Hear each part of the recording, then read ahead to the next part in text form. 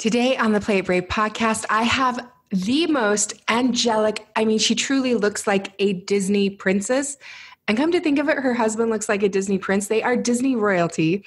I have Lauren Fair on the Play It Brave podcast today to talk about all things destination weddings, all things whimsical, joyful, and how she delivers a powerful experience to her clients. Not only was Lauren named one of the most influential and inspiring people in the wedding industry by The Knot, but she was also named by Brides one of the 75 best wedding photographers in the world. She travels around the globe, and her images are truly one of a kind. I am so excited to have Lauren on the podcast today.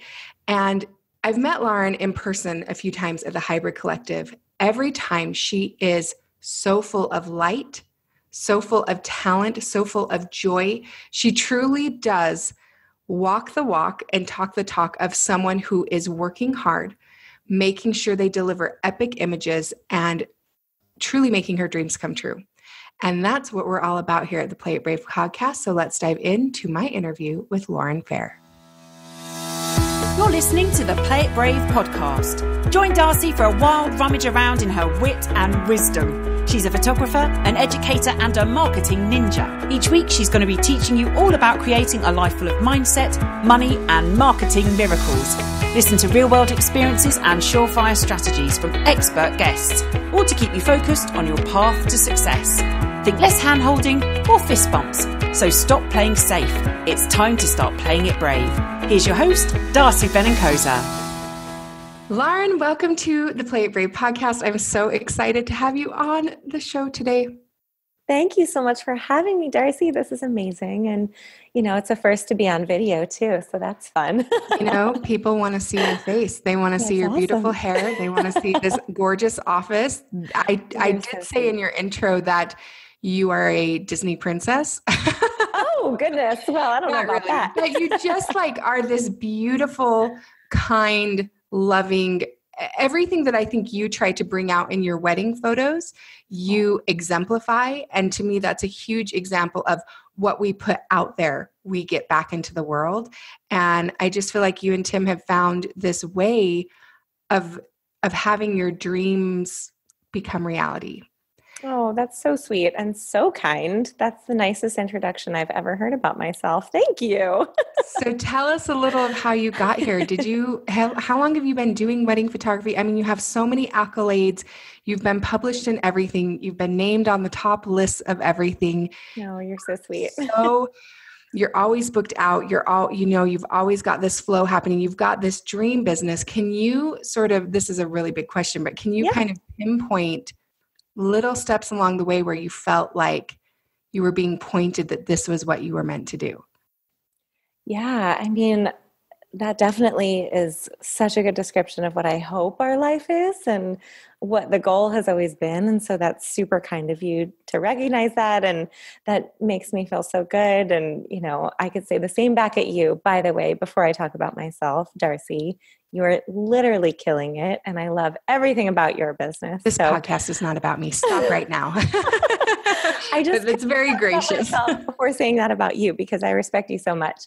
And I feel the same things about your business. So for us, we have been working together. We started shooting back in 2010 professionally. And I use the in quotes because we were advertising on Craigslist and Facebook ads and all those really high quality lead sources that we all know about, right?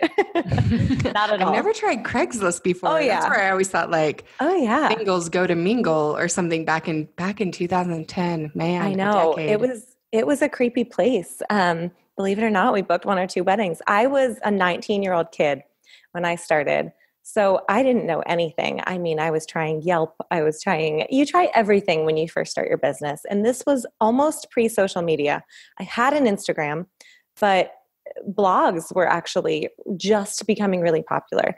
So for me, I just fell in love with photography. I went to Italy for the first time in 2009 to visit my sister who was studying abroad in Florence. And if you've ever been to Florence or anywhere in Europe, especially France or Italy, everyone on the street really likes to just make out with each other, and they're very expressive, right? And every corner is just full of beautiful people in stylish clothes making out on corners. And I just fell in love with shooting people. I bought my first DSLR before that trip, and I just would sit on steps, on church steps, and I remember seeing light for the first time, and it revolutionized my world. I looked down an alley and I saw backlighting for the first time. I saw that glorious halo, and I pressed the shutter, and that single moment set me on a trajectory for the rest of my life. I was 17 years old. I had no idea what I was doing with my life, but I've always been extremely driven. I went to school. I double majored in organizational communications and international business, not photography at all. So you were in Europe watching everybody make out, and that's when you knew your life's calling was to photograph people making out. Pretty much. Yeah. That's your Mine calling was the card. making out, because I don't really love photos of kissing, but I just saw that interaction and that love, and I wanted to document it. I wanted to freeze it. And I also fell in love with light and architecture at the same time, I think, right. Which has very much inspired my work too. Yeah, it really has. I was going over your portfolio today, and there's so many just beautiful structures. I feel like you have really mastered consistency in your lighting so that your portfolio looks so like I can look at it and I know you took it. And I feel like that's the key to a major portfolio, is when people can see your image before seeing your name and know it's your image. A signature look. Absolutely. How did you develop your signature look? Yeah. So when I was that 17-year-old kid, bought that DSLR, I went to school. I double majored in organizational communications and international business. No formal training whatsoever on photography. It just fit. It was just something that I innately knew how to do. And I didn't have to struggle necessarily as far as seeing that light and seeing emotion and seeing the interaction between people. So once I graduated college, I launched my business right away. I shot 30 weddings my first year in business. I got married. Oh, congratulations. That's huge. Yeah. So this was 2010. Was it referrals? How did that happen? It was a mixture of everything. It was, I had been building up my blog with college friends. I just asked any couple I knew, I just asked if I could shoot them when I was in college. And so I started getting a little bit of those referrals. And then I also used wedding wire and the knot. I used everything, every source possible, because I was so hungry to make this work. I had no fallback plan. I didn't have another job lined up. I wanted this to work, and I wanted it to be good. And I wanted it to have that excellent quality to it. I was terrible and my editing was terrible, but I knew what I wanted to be. I knew I had that aspirational journey and that innate eye that was buried in there beneath all of the learning and all of the process that goes through when you're just kind of figuring things out and figuring out your editing style. And then I started shooting weddings, and that first year was crazy. I mean, I was so overwhelmed. I shot 30 weddings. I had no idea what I was doing as far as, back-end systems and all of that to handle that type of workload right away as a 21-year-old. At that point, that was a big year of growth for us. And so my husband, Tim, we also got married that year. I was a child bride. We got married very young. Were you 21? 19? Oh, 20. I was like, dang, 17? I don't know. I live in the state of child brides, Utah. You so do. like 21 sounds like when all my friends got married. So That's ancient. I'm basically an old maid. So we got married at 21 and he was 23. And he actually sold his business and joined me full time within that first year. And we just went at it hard. So Can I ask one clarifying question? Don't lose this thought. But so many people do the knot, or they do wedding wire, or they do this, and they're afraid to invest in all of them. Was it really expensive to invest in all of those? Was it not that expensive at the time? Because back then you could just get one feature on Style Me Pretty, and then you'd book 12 weddings. Remember those days? I do remember those days. Those were the days. I still remember my first Style Me Pretty feature. It was in 2012.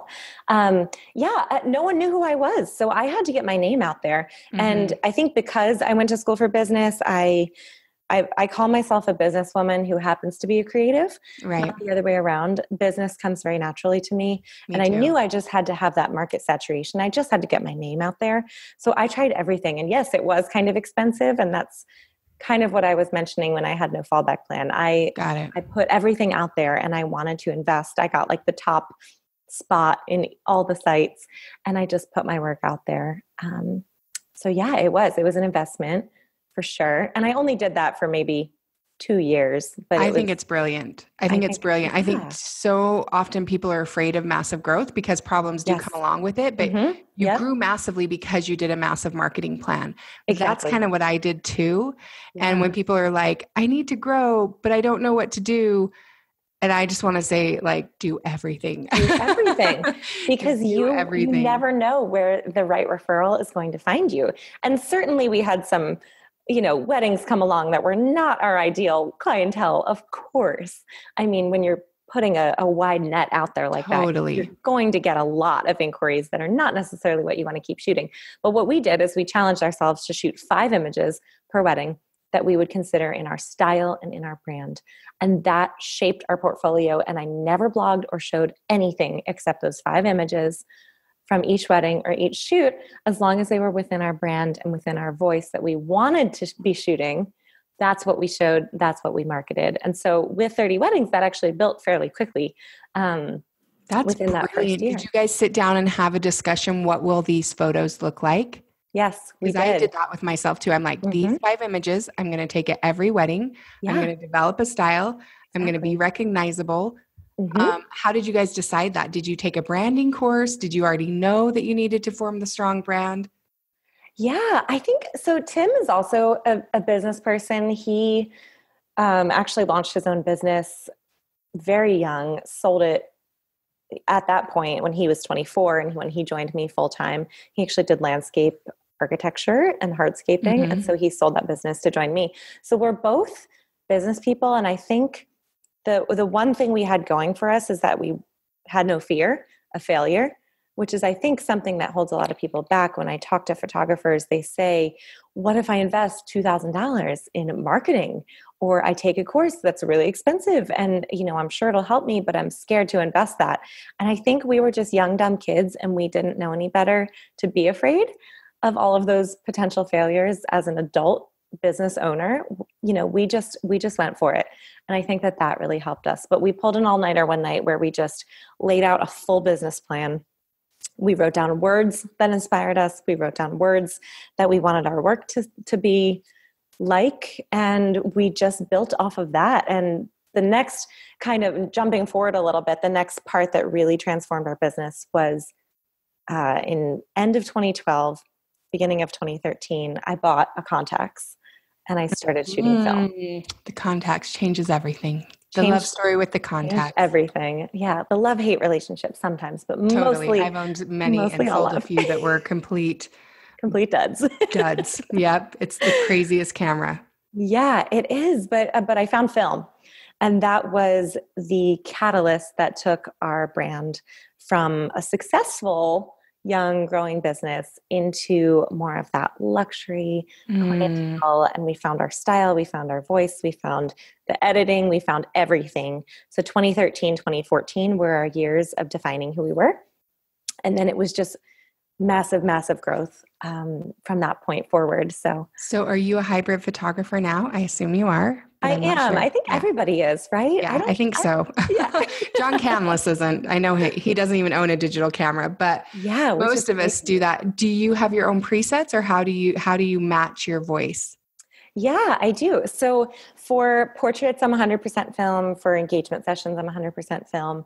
For editorials, anything like that is going to be all film. I do have my own presets, learn for presets. And those are mostly for, we don't shoot all the family formals on film. We don't shoot like every single bridesmaid coming down the aisle. If there's 16 of them on film, I think that's a little bit of a waste of money. Yeah, totally. Especially if you get really good at editing and can match those things.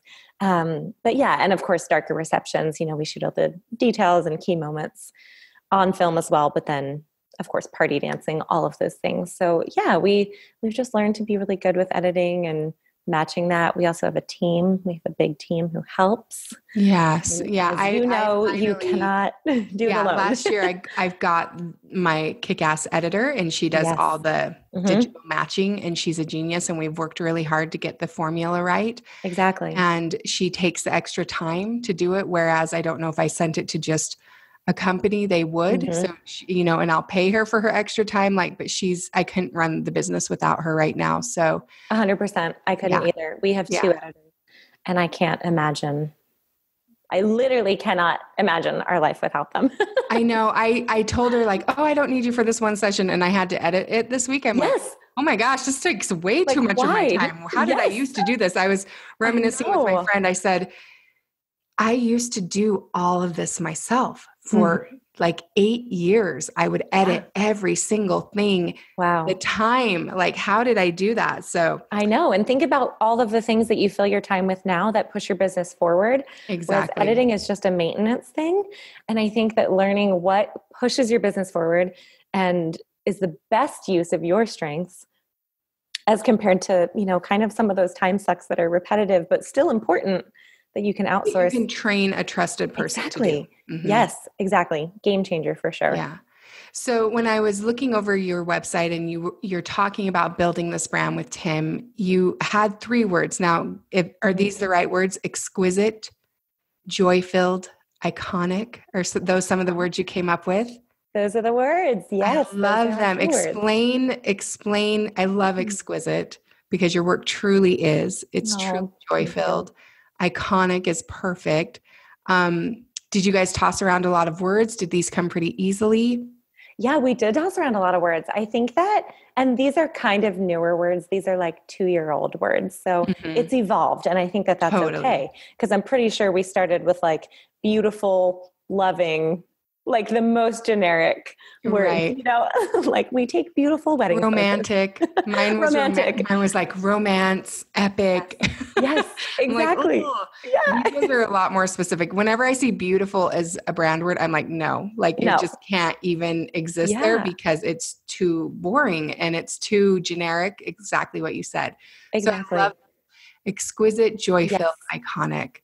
Yeah. So what those 3 words mean, to me at least. So exquisite is basically a more elegant word for beautiful. But of course, the word exquisite, I think, brings to mind someone with impeccable taste. It brings to mind someone who, someone or something that is just breathtakingly beautiful. It's beyond just a common sort of beauty. It's the type of beauty that makes you stop in your tracks. And so that's the type of images we want to create. And that's the type of places we want to photograph in. And so that's why the word exquisite is our first one.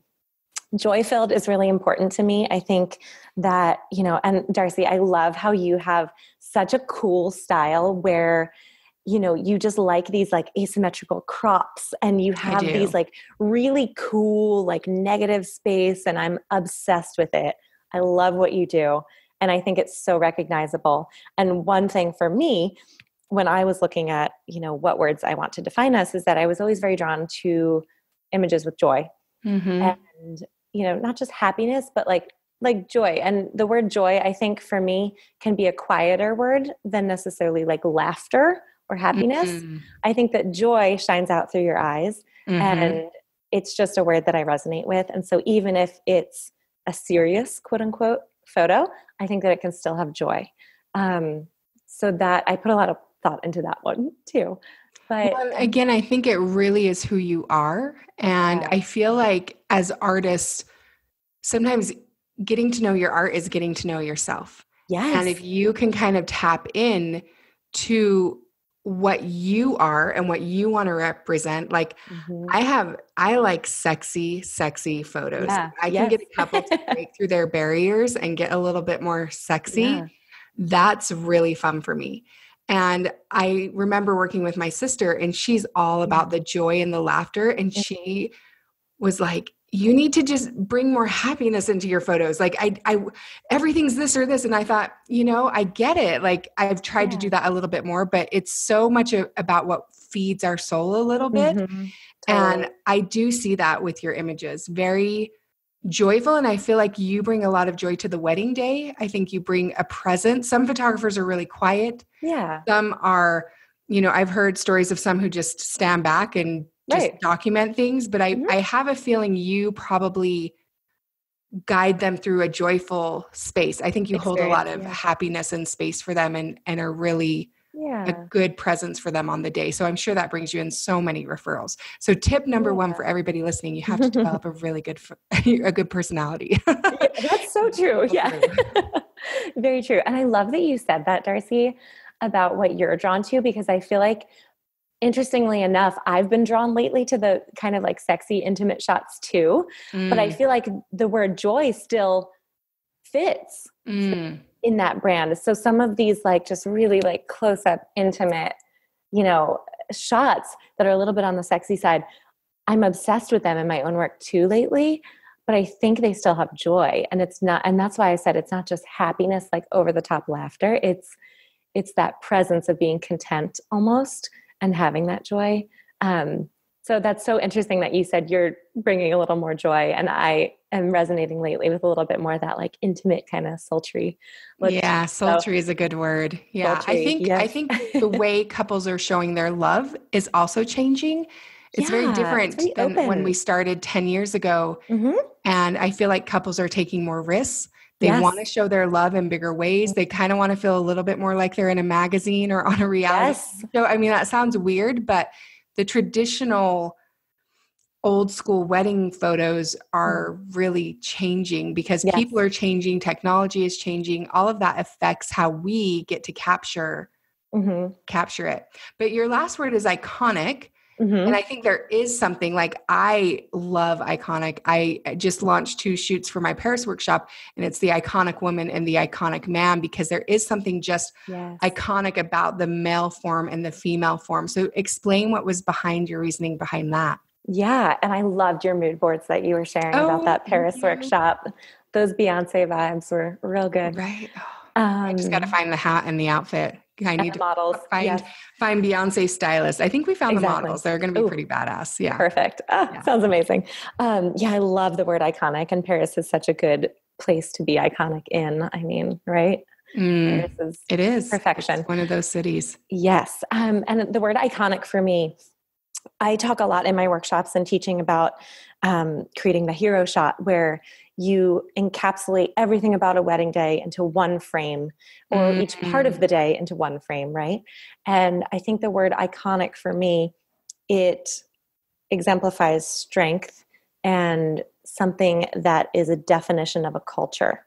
And so, we specialize in destination weddings, which I know you do as well. You shoot so many destination weddings.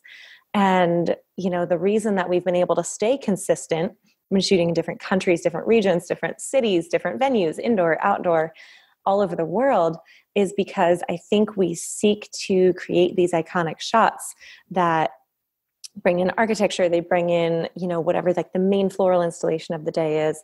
They, show off the fashion. It's just kind of this moment in time, almost like a time capsule of like, this was 2018's defining style of weddings, and that everyone could aspire to be this level of iconic within your wedding. So I love that word. I'm obsessed with the idea of, icons and why they're icons. And me too. Yeah. And it's just such a cool word. And so, that's something that I strive to create in our work, is an iconic image, something that, and that's another reason why I love film, because I feel like film is iconic in and of itself, right? Me too.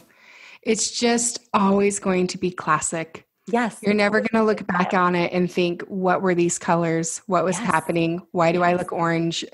Exactly. Yes. That's which I can appreciate moody photography. There have been times when I've been drawn to it. I did a Japan workshop, and the light was so barely there because we did it in December, and that like was beautiful, but I come back again and again to film and the color that I get with film, and it just nothing. Weddings I shot 10 years ago, and probably you too, I still use images from them in my portfolio because the look of my photos hasn't changed. Maybe my clients have gotten more, grander, or I book more per wedding, but that color, you're right. It's iconic. It is. Yeah. And I think the locations that we choose to photograph in can lend themselves to that as well. So, we don't shoot a lot of, kind of like standard, I call them wedding factories, where it's just tons of purple uplighting and just like kind of like this crazy feeling to it. We don't shoot venues like that because I think that they will be out of style within 5 years. I don't think that, I think that you can create super classic images anywhere, but, something that is classic and iconic and will never go out of style, that's the type of weddings that I resonate with. And so that's the type of weddings that we want to be a part of because we connect. And there's so many weddings happening in the world that every couple should have a photographer who is super excited and connects with exactly their vibe and their style. I don't think that you have to be a one-size-fits-all photographer. I don't think that you should have to be. I don't think you should be. I don't think you should. Yeah. It's going to really make it hard for people to find you. Exactly. So you've been an educator for a long time and people seek you out for all sorts of knowledge because you are very knowledgeable and you have grown your business and you grew it very quickly. What are some of the big things that you teach creatives who are like, Lauren, I just want to be you? My goodness. When they're like, how do I have your business? What do I do? So after you guys grew big that year, what have been some of this consistent practices you put into place to make sure your business thrives? Definitely. Yeah. I guess that's kind of two parts, but as far as what we teach, oh man, it's a lot. It's a lot of content. If you come to one of our summarize it. People need to go to your workshop, so don't tell us everything. Exactly. Come to a workshop. We have to pimp your workshop out too, because I know you're going to Italy. And hearing you speak, I keep thinking, should I haven't attended a photography workshop in years, but I want to go to this. I want to see these iconic Italian locations and everything. Come guest speak. Come and guest speak. I will. That sounds amazing. Seriously, is this happening? Okay. Yes, I think it is. Let's talk dates after we finish recording. Perfect. All right. So everybody come to me and Darcy. But we do have one spot still open for our Italy workshop this summer. Paris is sold out, but we do have one spot. So if you are listening and you want to make 2020 your year where you just deep dive into your business, we'd love to have you. I'm pretty sure it will be sold out by the time this podcast airs. Oh, you're so sweet. we need to get on her waiting list and ask her to, we need to ask you to do one more. So as far as the business practices that we really implement. So after that year, 2013, 2014 was kind of our years of defining who we were, who we wanted to work with, the type of weddings we wanted to shoot. We were developing our destination business. And so I think that consistency, not creativity, has gotten us to where we are. And I think that sometimes we as creatives can get caught up so much in the technical of like, oh, what camera should I buy next? Or what film stock are you shooting? And those are important questions. But I think the most important question is, who do you want to be and where do you want to be in 5 years, in 10 years? What do you want your business to look like? And do small things every day to get you to that point. So, I knew that I wanted our brand to be this top luxury photography business that we were working with our dream clienteles and shooting in beautiful, historic, iconic locations all over the world, like the estates and the villas and those type of venues that we love connecting with. And so I dove in head first. I planned and designed and shot so many styled shoots because no one's going to hire you for an iconic location if they don't see you shooting in iconic locations. But it's almost the chicken before the egg, where you have to create the content and you have to create that amazing viral content that makes people save it on Instagram and hit that little flag where it's being saved and, it's part of people's inspiration boards. That's how you grow your brand really quickly, is you create content that people pay attention to. And so if you're not getting that with your current wedding clientele, let's say you're shooting a ton of barn weddings and maybe you don't want to be shooting as many barn weddings anymore, or you want to diversify your portfolio, let's say you're not shooting enough diversity, even in ethnicity, and you want to be breaking into a different market. Let's say you want to shoot more Indian weddings because they're fabulous. You have to create that content to appeal to those people, or else they're not going to be able to see themselves in your work and in your portfolio. Yeah. So that is one thing that we really tried to do, and that I still to this day do. I shoot tons of editorials every year because they are something that I think pushes our brand forward. And, our brides love fashion. And so they're something that brides can connect with and aspire to and, be inspired by as well. So I think planning a lot of editorial shoots early on in the style that we wanted to at least go towards, that we weren't there yet. That was a huge, huge thing for us as far as pushing our business in the direction of the brand we wanted to go. Yeah, I remember doing that too. I thought I need to just create a fake wedding that is exactly what I want to shoot. Absolutely. And really curate my portfolio, because I think sometimes people feel like they don't have enough images. Right. So then they just keep putting out every image that they shoot. Exactly. Really like portfolio curation to me is one of the number one things people can do to book the destination weddings. It's the big thing that made a difference for me when I started booking all over the world. Absolutely. And I think you have to emotionally remove yourself from the images. You do. Because I think we as creatives are very connected to our work. And so we think that every single image from 1,000 image wedding was awesome, but it's not. Some of those are just memories for a couple, and they shouldn't be your marketing images. Yeah. And I love how you did the 5 images, because I did really short blog posts to begin too. Mm-hmm. And sometimes I go to these places and they're putting 100 images in a blog post to show the entire wedding.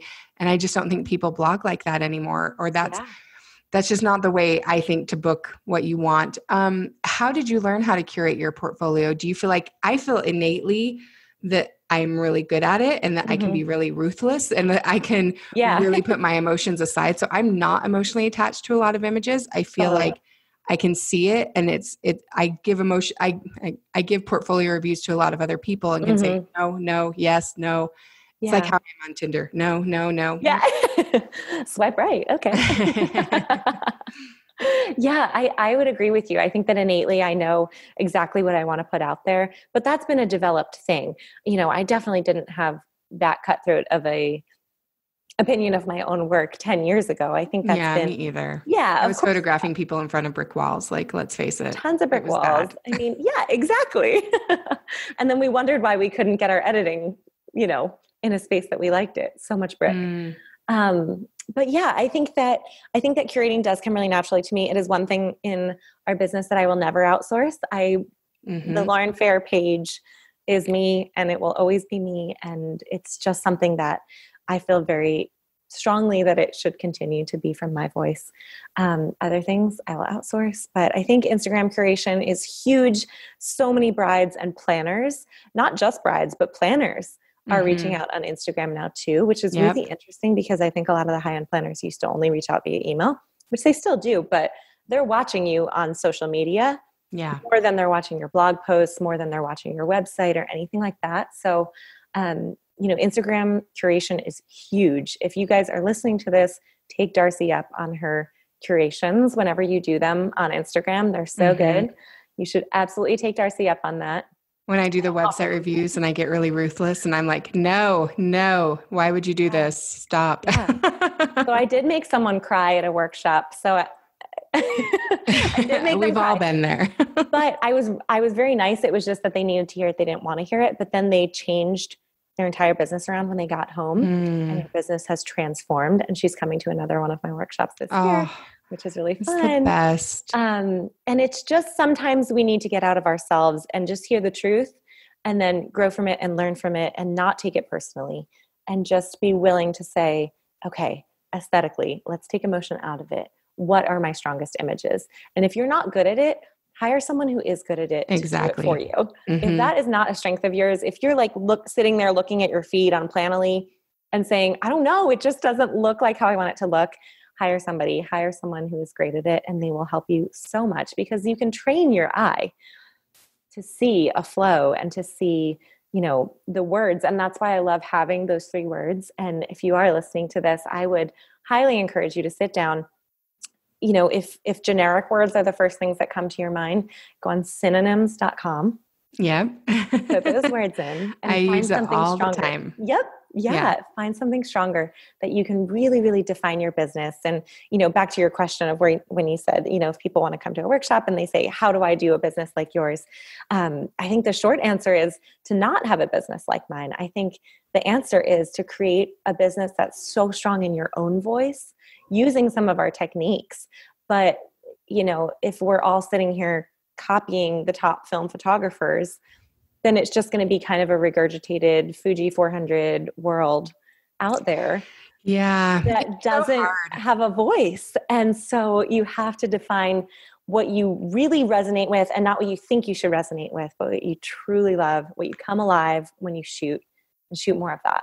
And it truly does come back down to self-knowledge. I have a friend and he designs a lot of wedding photography websites.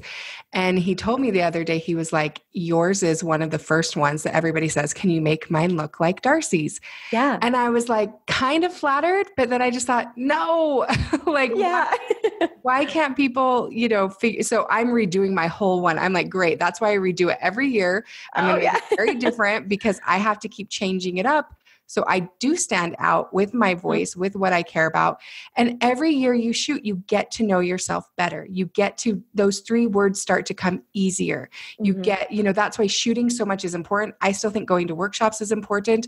As long as you can get in what you want and it's in alignment with you. I think stretching yourself. Once I went to this Hollywood lighting, really cheap class out in LA from this great old school guy who shot in magazines all over the world. Nobody would know him now because he never did Instagram or whatever. And it put me so far outside of my comfort zone, and it truly made me hone in on what I care about when I'm photographing a person and how I can bring more creativity. I think people need to push themselves. We need to be in that space of growth.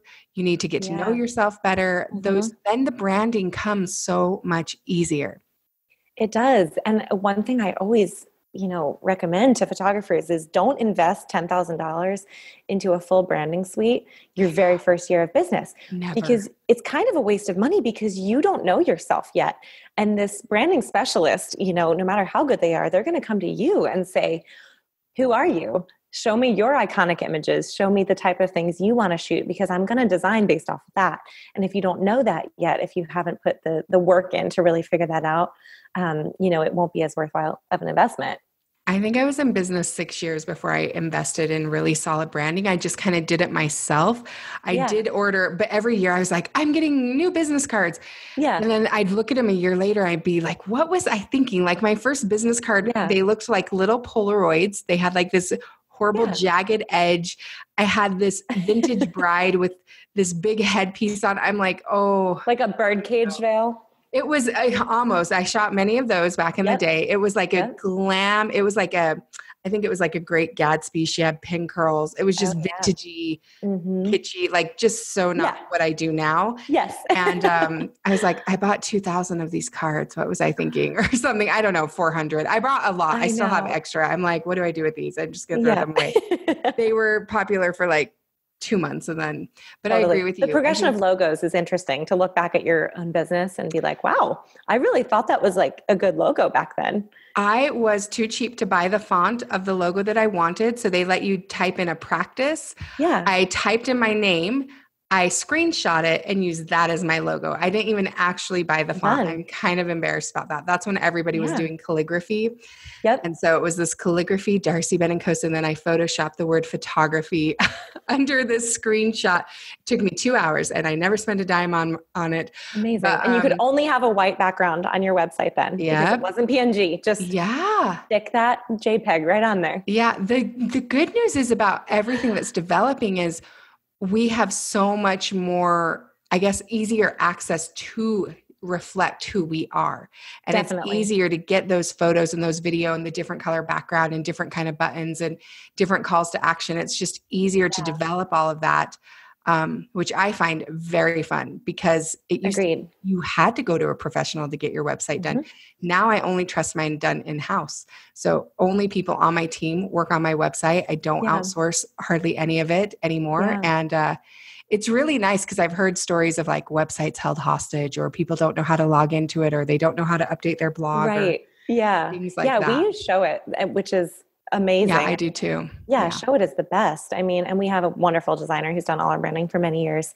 But then I'll just pop in and update all the time. So it's amazing. I would definitely recommend just buying like $100 template and going with Show It if you are getting started. So much of it. Yeah. And then invest in the full branding once you know who you are a little bit more. Exactly. And, I think that it's easier now than it was when you and I were starting to be able to define yourself and your brand and your images, because there's so much more education. There was nothing when I was getting started. I took John Canless's workshop, and that was the only one I knew about. I didn't even know workshops were a thing. Same. And I learned so much at his, it like blew my mind. And the next year I was like, I'm going to more and more and more. And I hired mentors and now it's like everyone you love will teach you. Exactly. Yes.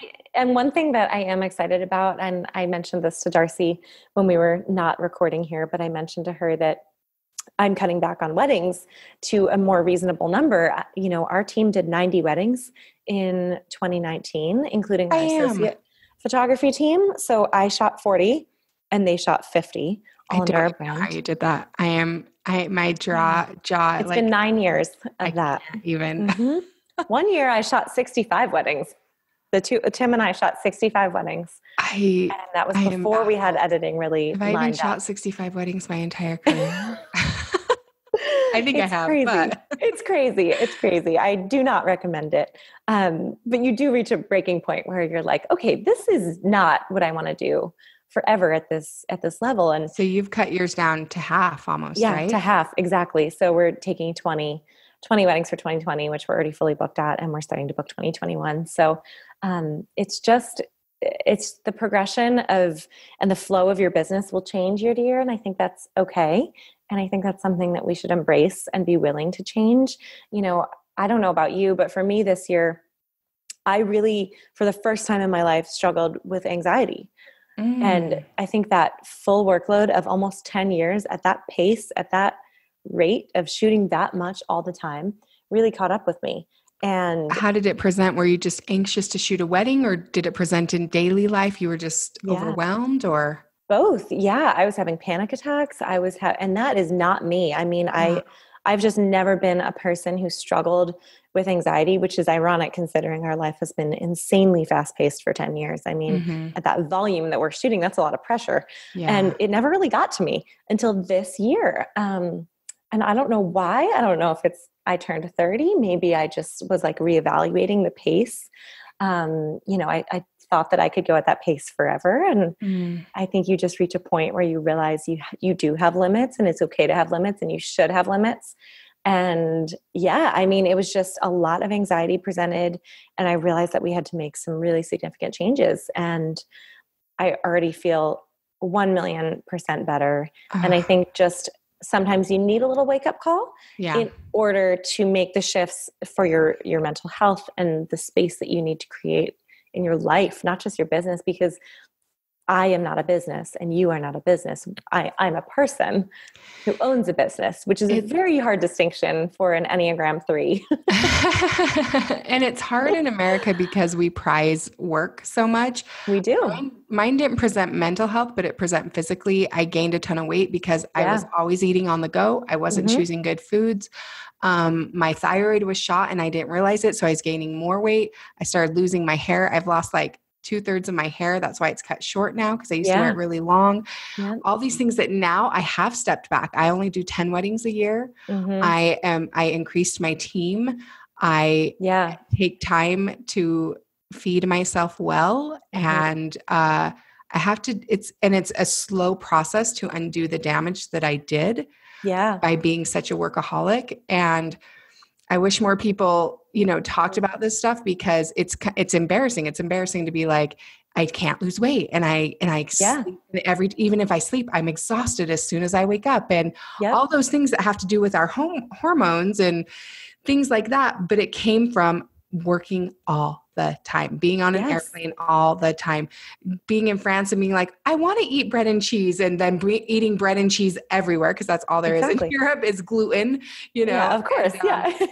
So yeah, I hear you on the stepping back. We have so much talent to give. You're just 30 years old, you baby. You're just at the cusp, but like the next phase of what you get to put out into the world and what you get to offer. And you've already created such a legacy for you and for others. Thank you. It's really awesome to know that, my whole life, I probably won't be a wedding photographer. Transition. I didn't start wedding photography until I was like 32. So it was a much later start for me, but yeah, it's really, I know. And I think that so many people can resonate with that feeling of being overworked, of your health declining or any of those things. But I think it's important to talk about and to bring light to the conversation and just say, it's okay to create boundaries. And, your worth isn't defined by your work. Yeah. Which is really, really hard to wrap our minds around. It's hard for artists, especially because we're so tied to our work. I was talking to you before we were recording, I've created empty space and I'm not allowed to fill it. Where, when you take time off, sometimes then you take on more family obligations or you decide to volunteer or you do all these things. I'm like, I am not allowed to fill this time. Yes. And it feels I'm getting better at it, but it feels weird to not have a day where I'm not like back to back to back to back. I still have a lot of those days, but I make sure at least 2 days out of my week are very chill. I take off weekends. I don't respond to my clients until Monday. That might sound bad to people, but I don't need all the inquiries. So if somebody can't wait till Monday to get a quote back from me, I don't recommend it at the beginning, but now where I'm at, I'm just like, I don't want to always be on. I want absolutely. Turn off and healthy. Walk this new dog and remember to take my vitamins and have time to make an actual dinner that's healthy. Yeah. 100%.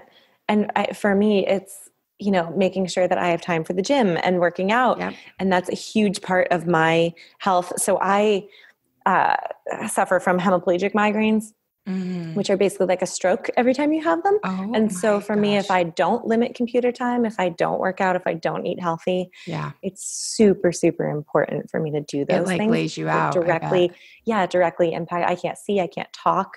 And so I've had to learn my limits. And I think a lot of people don't know that about me because I do present as a very happy person. We all do. It's just what the world is. And everything on Instagram presents perfect. Yeah, so it's hard to. And I'm okay with that, by the way. I'm okay with not having a brand that is more like a lifestyle influencer who talks about things like that all the time. I've made a very conscious decision to have my brand be my brand on Instagram. I like it. So I refuse to feel guilty about that. And I think that whatever you define your brand as, don't feel guilty about not doing the things you could do. You know what I mean? So true. If you have, even a couple hundred followers on Instagram, you have an audience and, people who look up to you. And I very much am cognizant of the fact that there are people who follow me on Instagram. Yeah. And I don't feel like I need to share about all of that in that space. And I don't feel bad about that. And it's just something that I feel like is more like a conversational thing that we can talk about and open up, but I don't see the need to be like an Instagram warrior for that at this point. And maybe that'll change someday. Who knows? I just love that you have your boundaries. There are things you can talk about or not talk about. I have my words. I've told my team, listen, these are the brand values. This is what posts will be about. They're not going to be about this or this or this. I'm, it's everybody gets to do what feels right to them, what their calling is. And if they don't, resonate, there are some people out there right now. I had a friend who said the major things that are selling on Instagram are celebrities, nudity, and over the top personalities, people who are just reality TV type over the top, making huge, big statements. There's this one artist and every painting she's flipping the world off and F you and blah, blah, blah. And she has 1 million followers. And I just decided, I'm I don't want to be any of those things. I don't want to be a celebrity. I don't want to be over the top personality. I'm obviously not going to post nudity. That's not, I'm a 42-year-old woman. That's not happening. That shit has sold. I'll Photoshop, I show the rock. That's true. I'll just keep showing the rock's abs. Of course. Exactly. Yeah. It's not Photoshopped at all. In photos with you, right? You're always actually with him. Always. But I think that there's something about allowing yourself to be who you are. Mm-hmm. And if the masses of the world don't resonate with it, all you need is 1,000 engaged people and you can make a 6-figure business. That's what I've always heard. So it doesn't matter. Most people who have over 100,000 anyway, most of them have bought their followers. I've never bought a single one. Same, never. And I'm very proud of that. It's just like, let it be, be who you are, put your work out there, hustle. Don't hustle to the point of extreme. Yeah. I love don't put pressure on yourself.